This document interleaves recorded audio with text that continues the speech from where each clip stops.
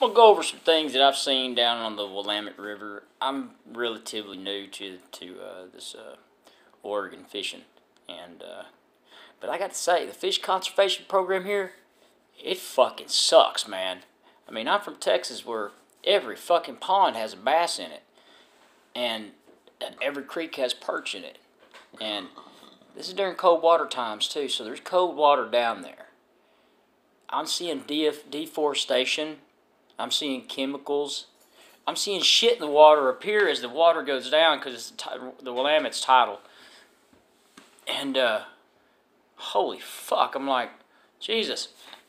And then you look at the rail lines coming down by the sides of the rivers that have to be leaching shit, poisons into the fucking river and the pulp factories and everything else. And you're seeing these numbers at the falls. They're like, fucking 2. And then there's the goddamn sea lions that they're protected, and they're in the shit too. And two species that are protected that are killing each other off. Or one's actually killing the one off. The top of the food chain is.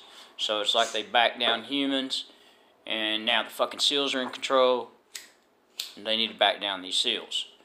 But anyway, what I'm seeing down the river is just nasty. Just nasty, dirty. It seems like the only clean water there really is, you know, coming down from the Clackamas, coming down from the Moala, too far away from the Cascades, or not the Cascades, but the coastal range, the West Range. So what I'm seeing is just, man has fucked shit up. Capitalism has fucked shit up. It's unfucking believable. I mean, I hadn't seen a fucking deer over here in 6 fucking months where I'm at. Now, in St. Helens area over there, there's quite a few deer. I've seen maybe 1 fucking deer. I've seen, and where I'm from, Texas, you see a lot of dead animals on the side of the road. Just a lot of animals. I'm not seeing it up here in this green-loving state.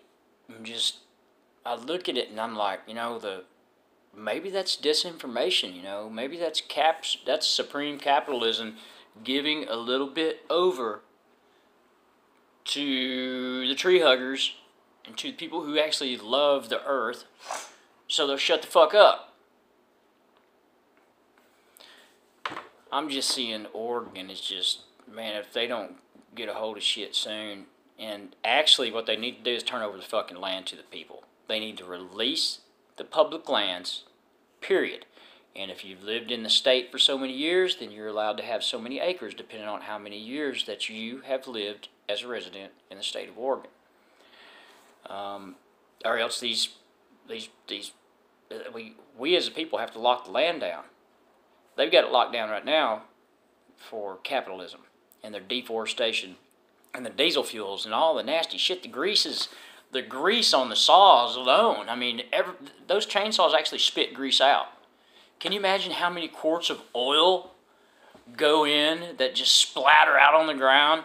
I mean, if we were to look at that, but, you know, be that as it may, there's going to be shit like that, but, you know, we can do something about it.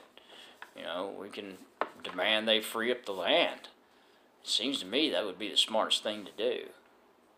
And with that, each individual would preserve their own property. What do you think? Probably so. And the power companies just holding back the fucking water during the time when the fucking fish are coming in, and every damn fish just about is man-made. They're all clipped. And if I told you where some native fish are at, I'm not going to fucking tell you where they're at, because I don't want anybody getting on them. But there are native fish. There are a lot of native steelhead.